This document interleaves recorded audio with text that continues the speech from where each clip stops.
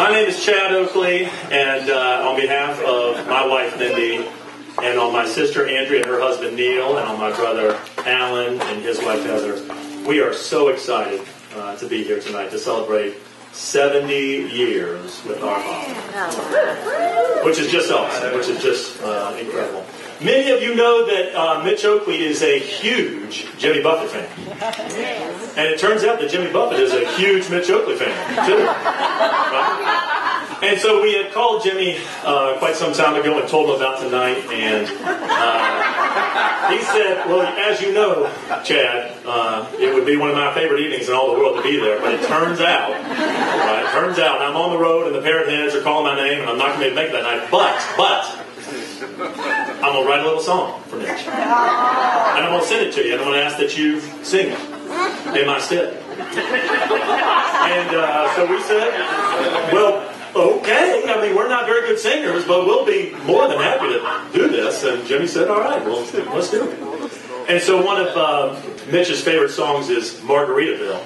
And we thought it was kind of interesting that Jimmy decided to change the title to Geriatricville.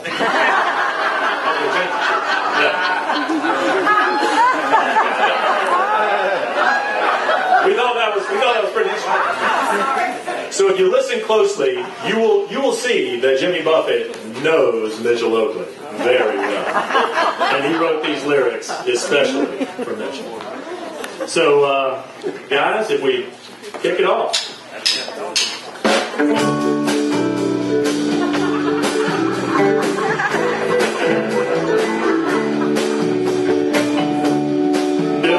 Birthday cake. What do 70 candles make? Dude, 70? Yes, I said 70 over 25,000 days.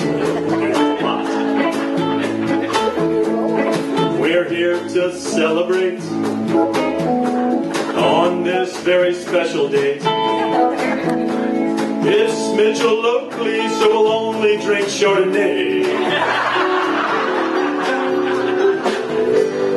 Wasted away again in Geriatricville,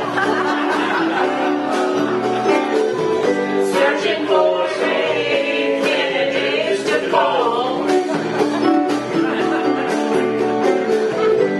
Some people claim that there's workaholism to blame, but it shows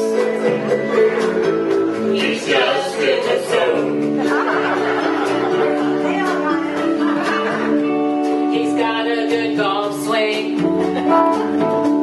But he can't hear a damn thing.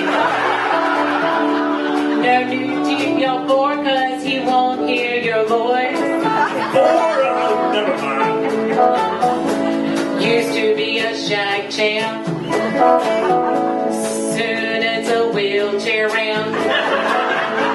But he'll still be shagging, bets he won't have a choice. Wasted away again in Geriatricville, searching for his lost glass of Chardonnay. Some people claim that it's old age to blame, but Mitch knows he's always been this way.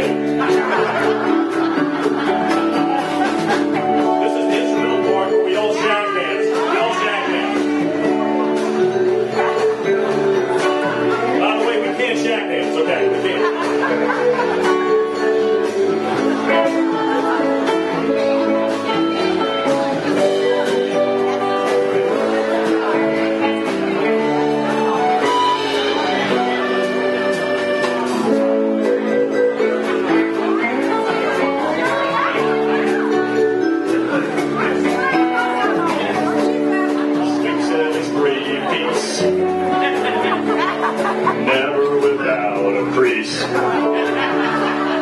Dress or blue jeans that he's never worn. Loves English leather. Smells really